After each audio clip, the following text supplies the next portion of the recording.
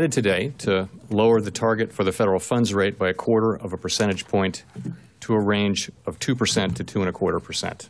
美国联准会宣布降息1码，这是2008年金融海啸以来首度降息，10年来的第一次联准会降息，对股市原本是利多，却因为鲍尔这句话让美股狂跌。And we're thinking of it as essentially in the nature of a mid-cycle adjustment to policy. Let me be clear. What I said was it's not the beginning of a long series of rate cuts.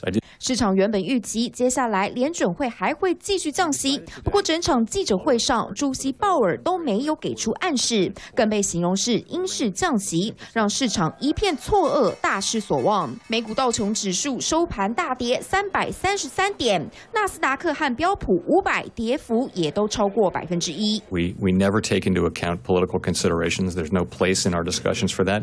先前就多次批评联准会不降息的美国总统川普也po文再次抨击鲍尔，让大家失望了，因为降息幅度根本不够多。I don't look at this as a significant move in the sense. 分析认为，联准会决定降息与否，取决于美洲贸易战谈判以及欧洲和中国经济成长趋缓，造成对美国商品需求下降。联准会一个决定，政治、金融、贸易全面联动。三立新闻赖彦宏报道。